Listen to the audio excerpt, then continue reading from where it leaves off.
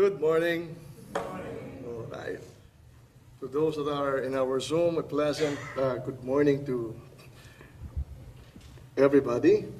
And even though it's raining, we are so glad that all of us are here with one heart, praising the Lord in spirit and in truth.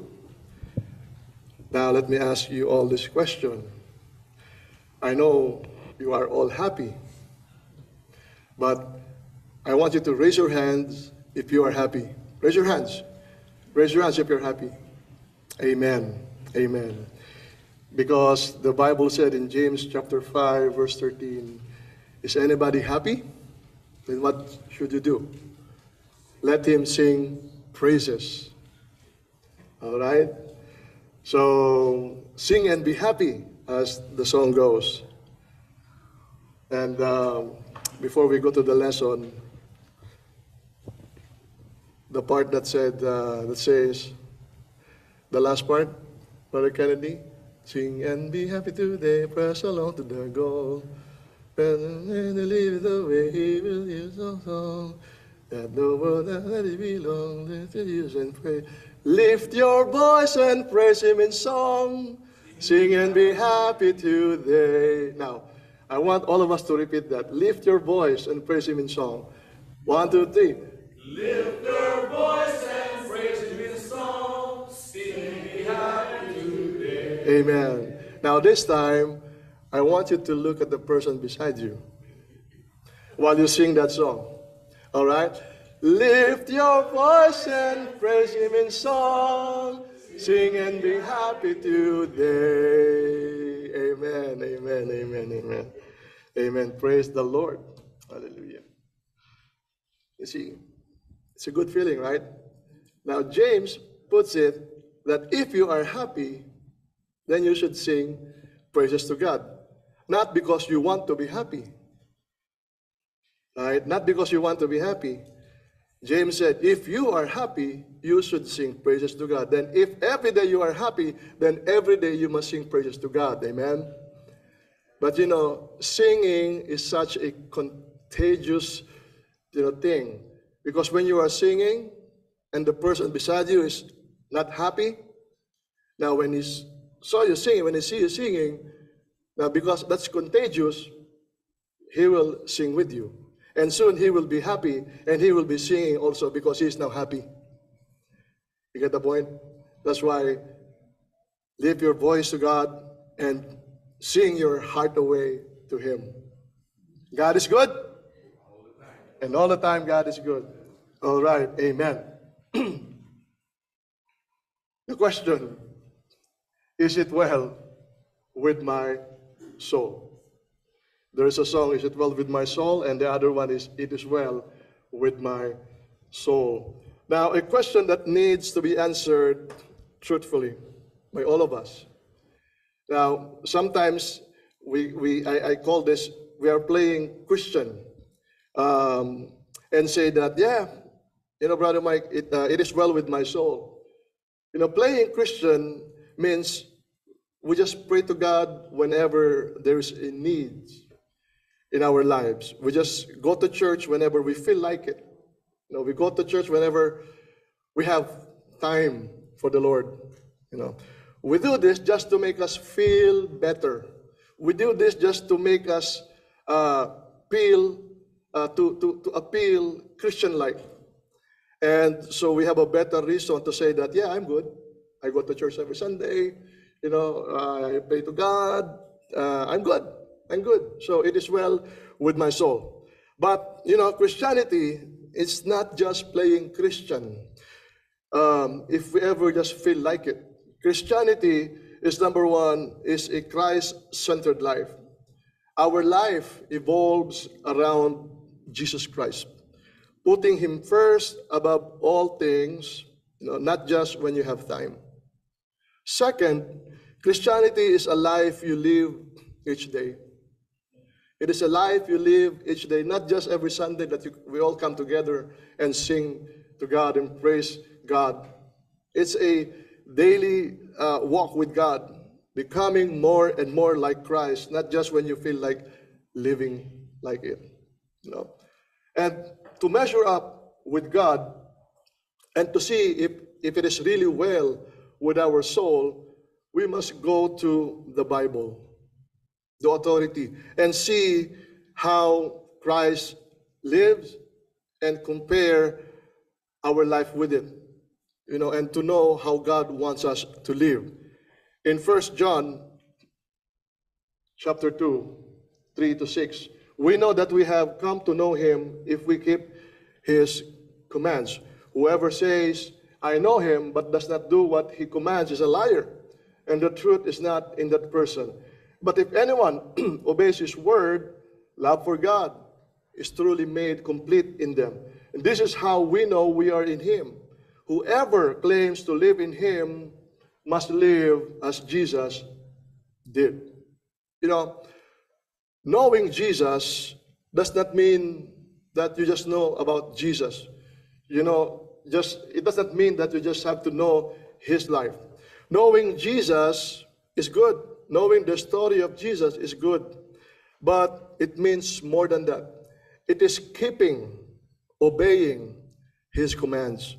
Knowing means you have built a relationship with Jesus Christ, that you are in agreement with him, that you are moving along, you are progressing with Jesus Christ, and as you move along, you are enjoying your life with him. And it calls for an obedient faith. Okay. Now going to verse 4, it says, whoever says, I know him, but does not do what he commands is a liar, and the truth is not in that person. So there it is again. We can see that knowing Jesus is obeying Jesus Christ. It is not about playing Christian when we just feel like it. And John goes further by saying, we are a liar. We are a liar if you just know Jesus and do not do his will. And many people, they know about Jesus Christ, but they never did his will. So the Bible calls them what? A liar, not me. I'm not calling them a liar, but the Bible is calling them a liar. If you know Jesus by name, if you know Jesus superficially, but you are not obeying his will, then the Bible calls you a liar. But the Bible calls me a liar. And that is the truth. And sometimes the truth hurts. And sometimes we don't want to listen to the truth because it hurts us. But it is what it is. You see, knowing Jesus is about obeying Jesus. And there's a great lesson here. And the lesson is to know Jesus demands a deep acquaintance and intimate relationship with him, not just superficially knowing Jesus Christ. Now we go to verse 5. Verse 5 said, but if anyone obeys his word, love for God is truly made complete in them. You see, it tells us that our obedience to God shows our true love for him. Our obedience shows our true love for God, because love is manifested by our obedience. Okay. Now, the next part of verse 5 and verse 6, it says, this is how we know we are in him. How? Whoever claims to live in him must live as Jesus lived. Okay. That is a Christ-centered life, living daily with Jesus Christ and becoming more and more like him each day. Now, if we feel that our only obedience to God is going to church every Sunday or every midweek, and the rest of the days, we're just doing what we please us to do, then that is playing Christian. And we must be very careful. There are many who say that they are Christians, but they are not doing the will of God. We must be very careful. And that is one of Satan's scheme. Now, if you claim that you know Jesus, then obey him. If you claim to abide in him, then live like Jesus. Okay. Now we go to verse 6. Okay.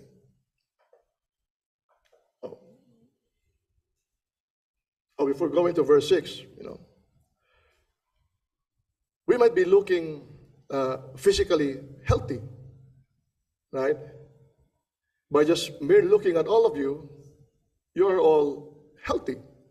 But spiritually, deep inside, sometimes we are spiritually so malnourished. Okay? Just like the first photo that I showed you. We are out of shape spiritually. And we're just hanging on for dear life because our spiritual life is so out of shape. And there are so many things that take us out of shape. There are so many things that take us so captive in this world, hindering us from knowing Jesus Christ and from having this deep relationship with him. And as the Bible said in Hebrews, and the sin that so easily entangles us and hold us back from developing a real relationship with Jesus Christ. You see, sin is what takes us captive. Now, please note, what takes us captive so easily by the devil's snare are the very same blessings that God has given us to enjoy.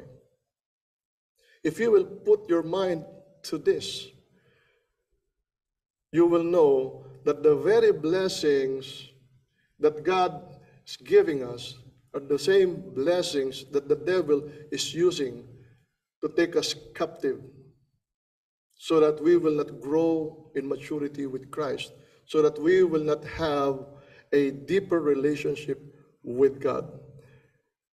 Now, what you are seeing, everything that you see, what you are feeling, the devil is turning us away from God. For example, money. That's a wonderful blessing from God. But, what Satan is doing is he's feeding our minds with greed.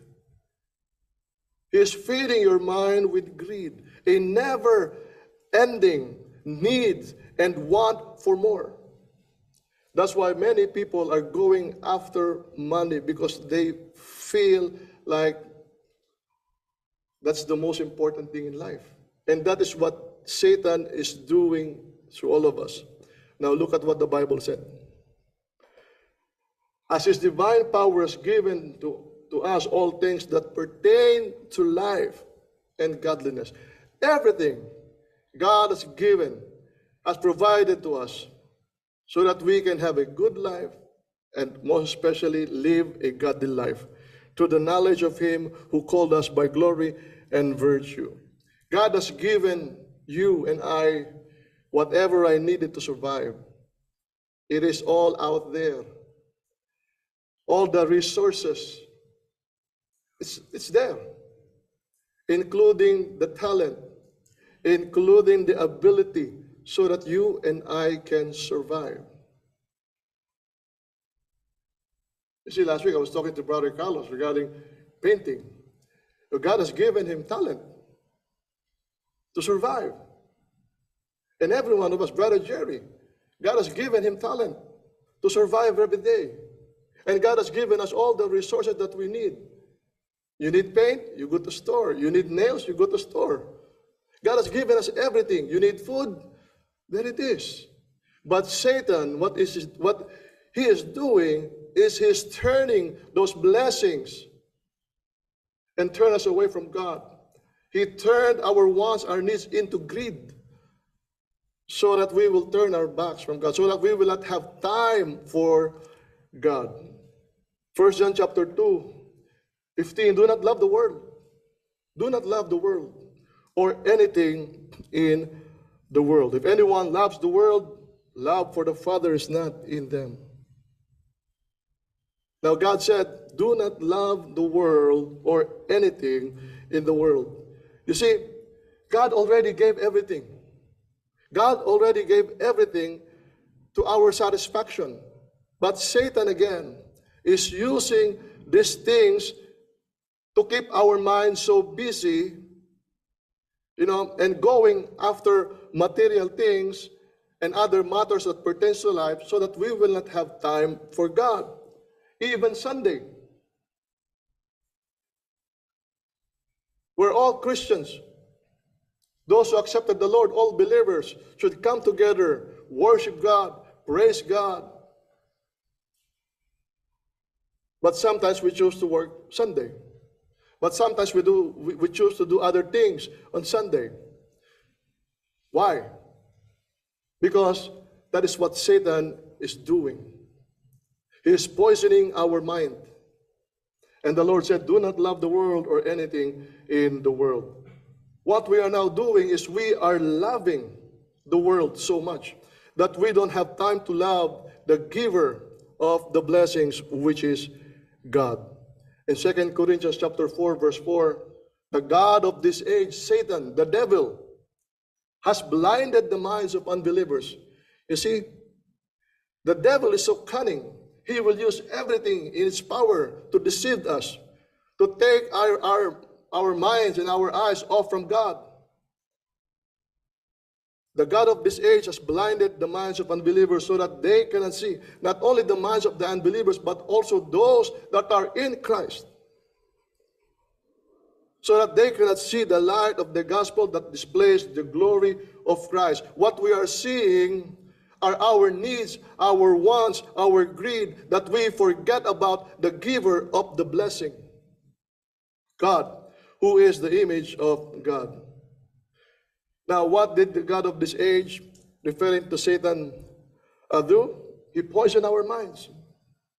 Satan made he made us see differently. Okay?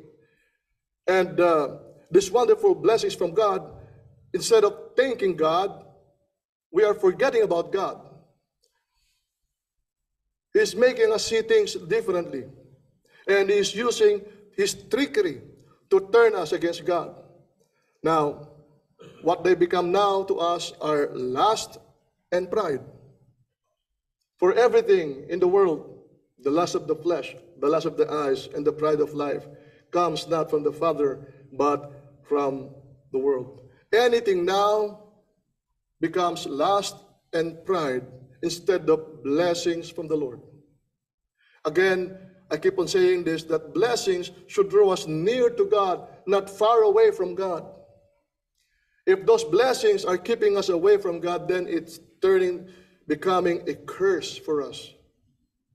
If what you have right now is turning you against God and keeping you away from God, by all means, throw those things away.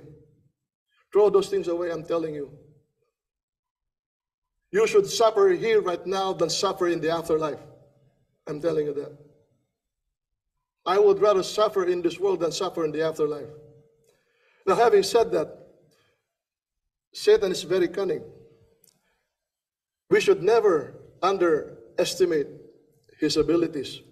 He can feed our minds with thoughts like, hey, Peter, it's okay to work so hard. God knows that you needed money for your family. You can focus on God at the latter part of your life when you are already retired. John, God knows that you need a time to relax. So work from Monday to Saturday. Then on Sunday, take your time to relax. God would understand you. Take your family out. You have the whole day for you and your family. Go out. See? Satan is using that kind of scheme, that kind of trickery to trick our minds and to say, oh yeah, God would understand. God would understand. I'm busy this Sunday. God would understand. I will treat my wife. I will treat my kids, my family. We'll go out. God would understand. He is an understanding God. He is a loving God. The devil is using those thoughts to turn you away from God. Soon, you will find out that you are so far away from God. because you are so accustomed not praying to God, not reading your Bible, and not going to church. See? Now, to be well with your soul, we need someone stronger than the devil. Again, as I've told you, never underestimate the power of the devil. You know, without God, I believe this in my heart, without God, without the presence of God in your life, you can never defeat the devil. You can never defeat the devil because you need someone stronger than the devil, because the devil is stronger than you and craftier than you. Now you see, Jesus referred to the devil as a strong man. Let's go through. You need Jesus, okay? Someone stronger. You need Jesus Christ. Now we go to Mark chapter 3. Let me illustrate this further. Jesus is the one talking. Who is powerful? Who is powerful enough to enter the house of a strong man and plunder his goods? Jesus. The strong man here is Satan. Jesus was referring to Satan as a strong man. Only someone even stronger, someone who could tie him up and then plunder his house. Jesus is telling us we need someone stronger than the strong man. We need Jesus because he is stronger than the devil.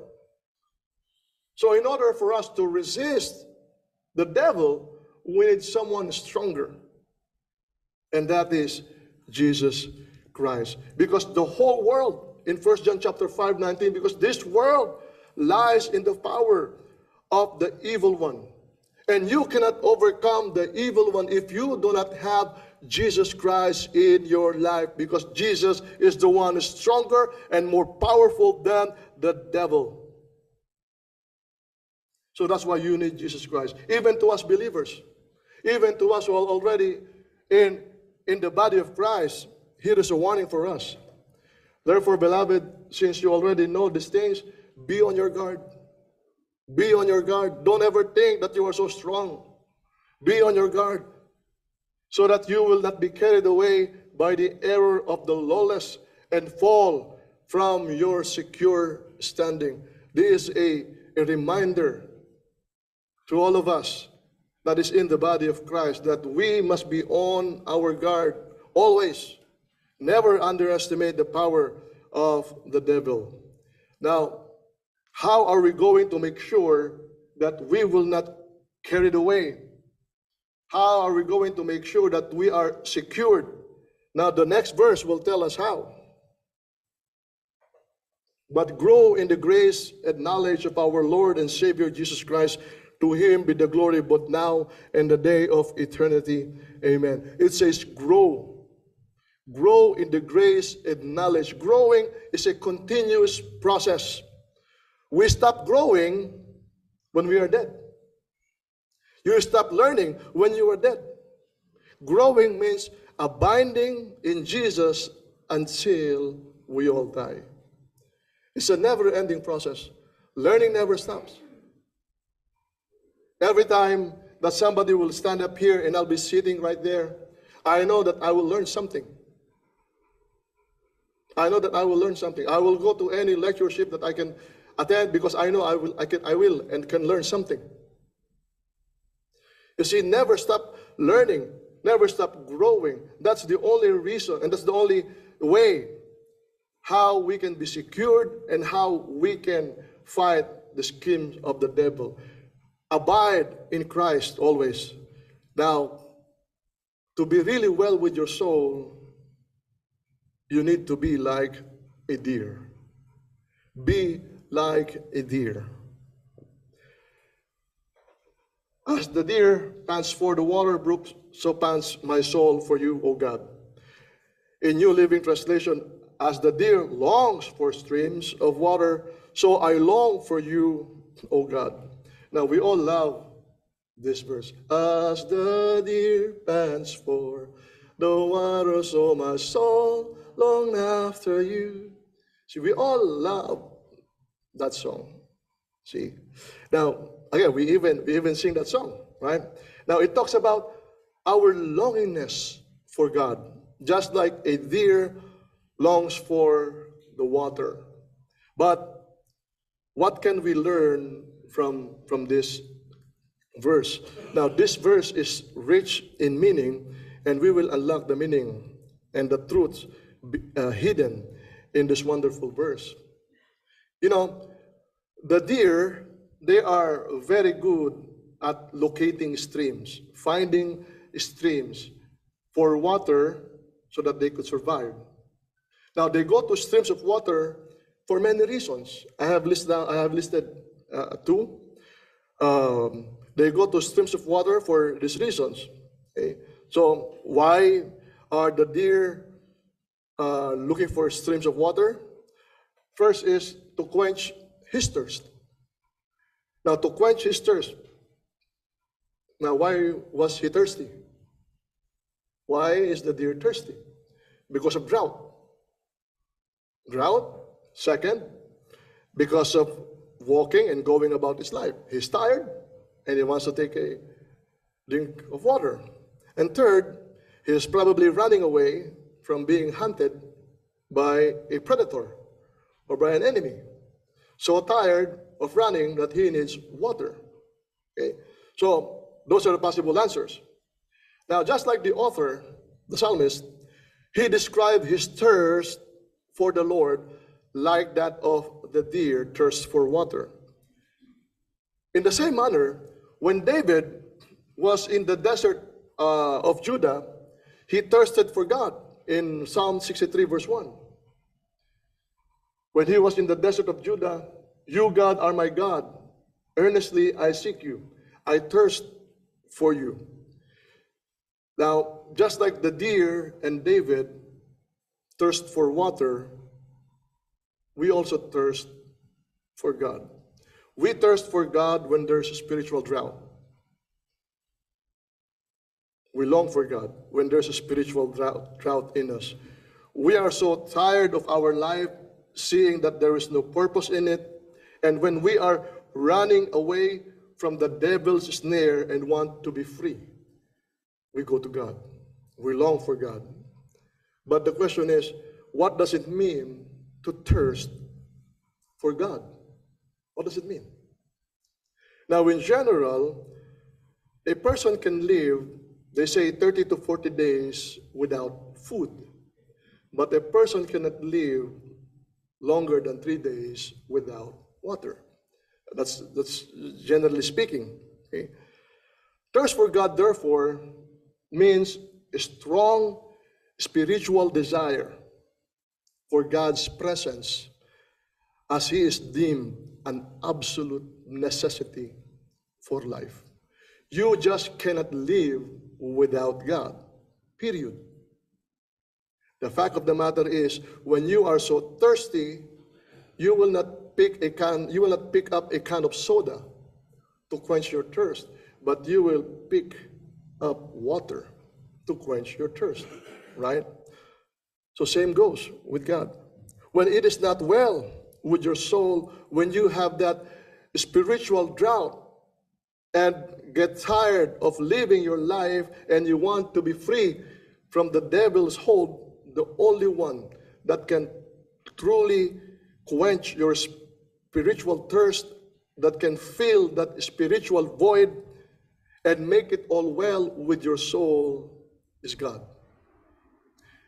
And the Bible said He is the living water. But whoever drinks of the water that I will give him shall never thirst, but the water that I will give him will become in him, what? A well of water springing up to eternal life. Now, second, what is the other possible answer as to why the deer is in the stream of water? He is there because for safety reason. The deer is in the streams of water because for safety reasons. You know, the deer, they will not only go to streams of water because they are thirsty. No. They will also go there. It's intentional. They will intentionally go there for refuge. You know, we know that how sensitive the the smell of the animals. So their smell, their sense of smell, they are so sensitive. When a predator is hunting a deer, he can smell the deer even so many yards away. He can smell the deer, the scent of the deer, and he can track that deer. And to escape the predator, the deer will have to go to the streams of water, not to drink, but to swim. But to swim, to take a bath. In doing so, the scent from the air will dissipate. And the predator will now have any clue for where the deer went.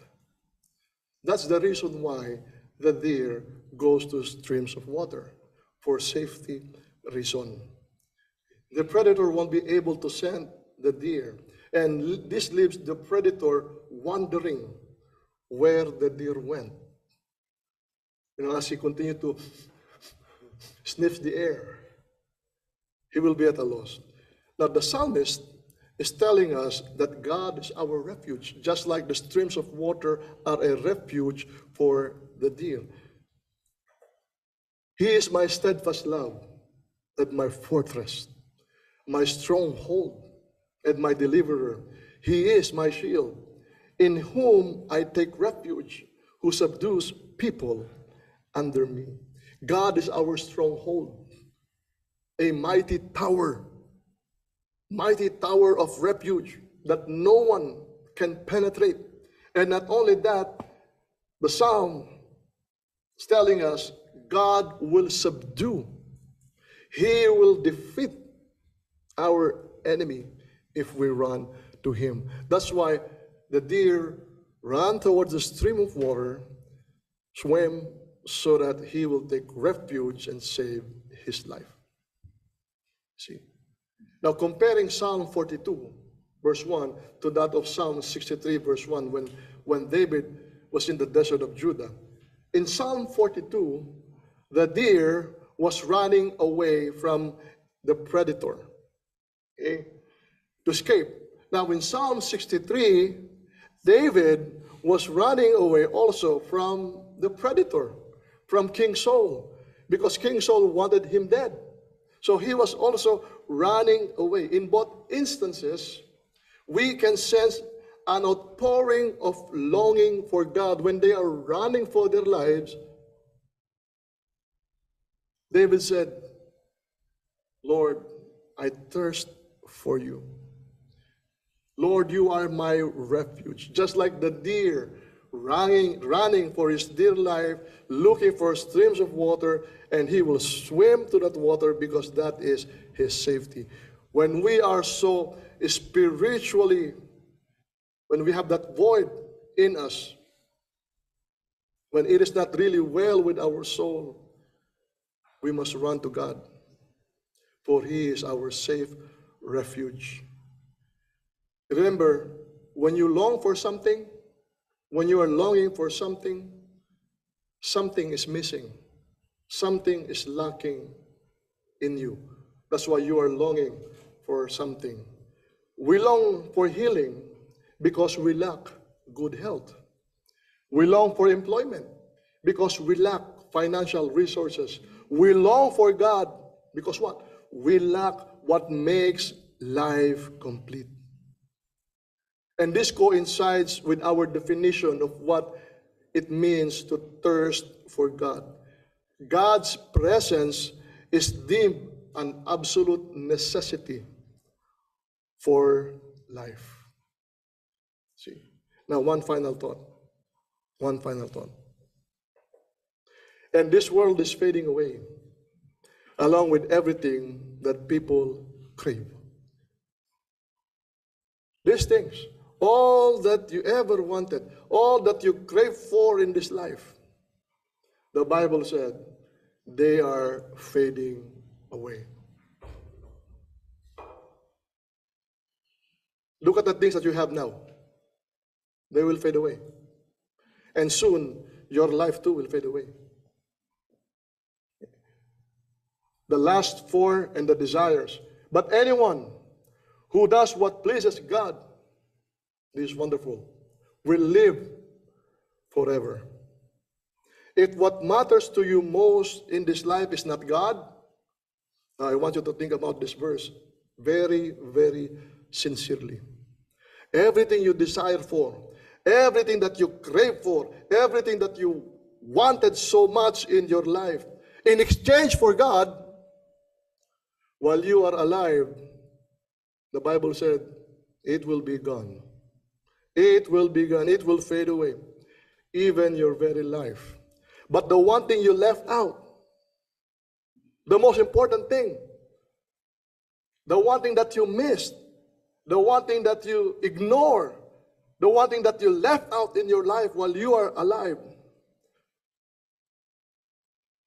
which we all should have given attention to, is God. We forget about God and we are missing life, eternal life. Is it well with your soul? If you have not yet accepted our Lord Jesus Christ, ask again the question, is it really well with my soul?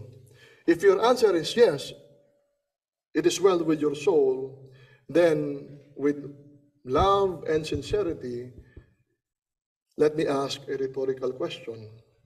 How can it be well when what truly makes it well is missing in your life? Jesus. Now I want you to come out, go to God, repent and be baptized and enjoy your life. Enjoy your journey with Jesus. Now for all of us who have accepted our Lord and Savior Jesus Christ, is it really well with our souls? Is it really well with my soul? Maybe we are just hiding in the name Christian because we were baptized into Christ. In reality, it is not well with our souls because we are struggling spiritually. But let me tell you this, whatever your struggle in life, the devil is the least interested in your life. And those that are in his fold are the least interested in your life. If you are struggling, my dear brothers and sisters, I encourage you to talk to someone to help you.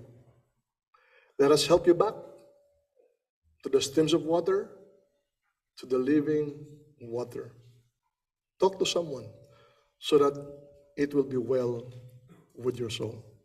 I hope that all of us here, our souls are well, and that we can truly say, it is well with our soul. God bless everybody, and shall we all stand up as we sing the song of invitation. Good morning.